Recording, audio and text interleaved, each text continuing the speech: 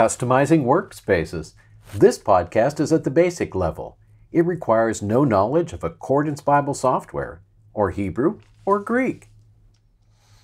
Accordance can make our study time more productive in a lot of ways. One of those is having custom workspaces.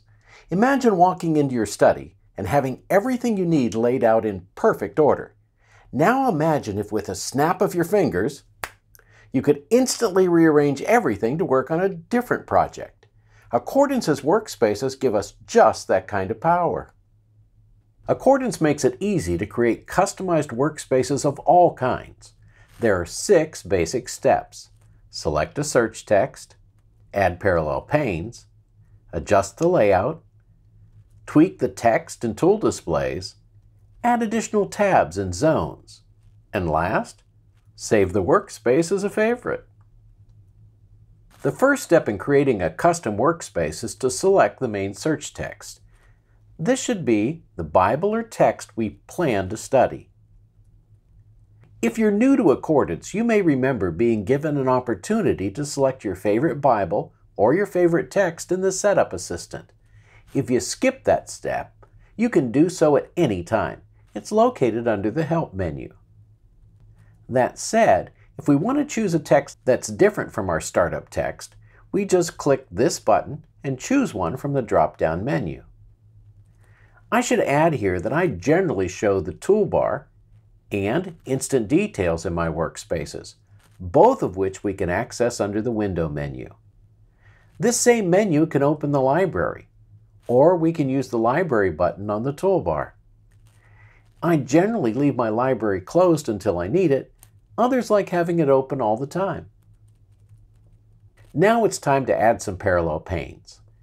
These are the resources we want to scroll with the main text. We do this with the Add Parallel button, which is located on the right side of the zone. We then choose our resources from this drop-down menu. The most important of these, especially for studying the Bible, is the Info pane. It displays commentaries, cross-references, parallel passages, topics, and, for you Greek and Hebrew users, apparatus. We can add even more panes, including other Bibles and commentaries. Now, if you're brand new to Accordance and you'd like more information on how to use the Info pane, see this podcast. We can also adjust the arrangement of the panes in several ways. The goal here is to arrange the panes to encourage a smooth, efficient workflow. Now, I'm happy to share with you the layout I prefer, but everyone works just a little bit differently. For example, our first option is to change orientation. If we prefer horizontal rows to vertical columns, for instance, we can click the Orientation button. Let's move back to those vertical columns now and talk about moving a single pane. Clicking the Settings button allows us to move the pane down and to create 2 rows. If we do that several times, we wind up with a layout that looks something like this. I often use this method to put my commentaries or apparatus on the bottom row.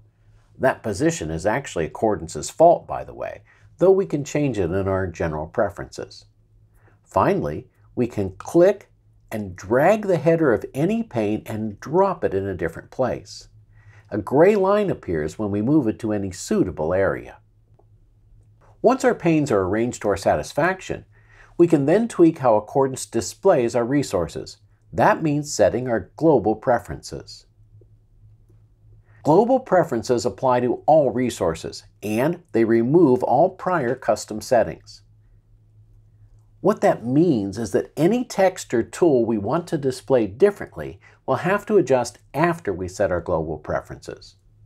Those of you that watch this podcast regularly know that I use different font and background colors for my texts than I do my reference tools. I generally don't customize the display of individual resources. If you'd like to duplicate the simplicity of my setup, then all you'll need is global preferences. All of Accordance's preferences are found under the Accordance menu on a Mac and the Edit menu on a PC.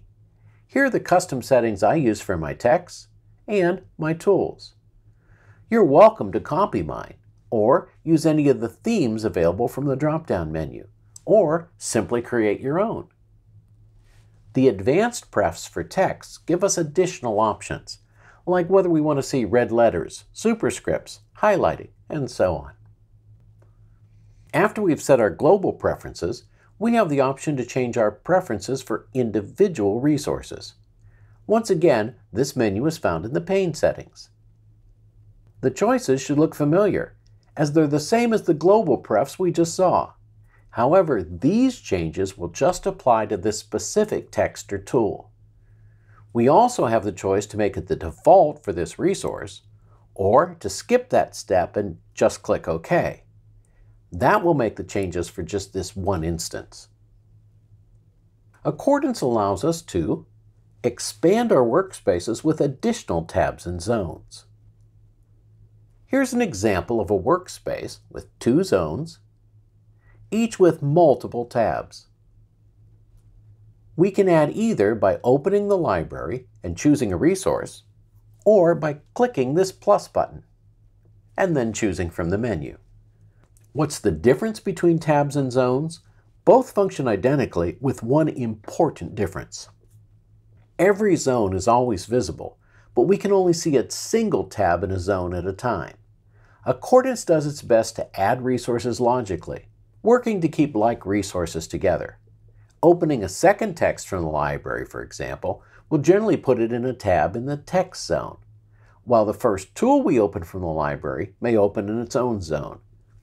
It's hard to be more specific, as everyone's preference settings vary, and they, of course, control Accordance's behavior. We can drag and drop a tab, just like we can move an individual pane. We can drop it into another zone by placing it among its tabs, or drag it somewhere else on the workspace to create a new zone. Likewise, entire zones can be dragged and dropped into a different area of the workspace. The possibilities are endless.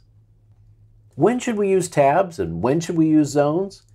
Everyone has their own preferences, but here are some guidelines. Use additional tabs to save space on small monitors or for resources that are used separately. Examples: different texts and canons, or different kinds of resources like lexicons, dictionaries, commentaries, and so on. Use additional zones to take advantage of large monitors, or for resources used simultaneously. Examples? Well, having a Bible or a text plus an atlas or timeline open at the same time. Or having a Bible and a Bible dictionary so that we can see both of them simultaneously. Or even just multiple different texts. Once we have the workspace set up just the way we like it, we can save it as a favorite. Saving workspaces makes study time more efficient. I find the easiest method to use is Add Workspace in the Toolbar's Workspace menu, since it will save the workspace and add it to the menu all in a single step. The older method, which still works fine, is Accordance's File menu. There we have options both to save the workspaces and to reopen them.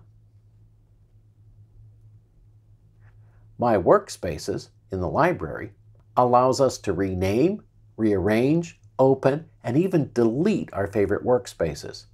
As you can see here, I have favorite workspaces for different kinds of study and for special projects.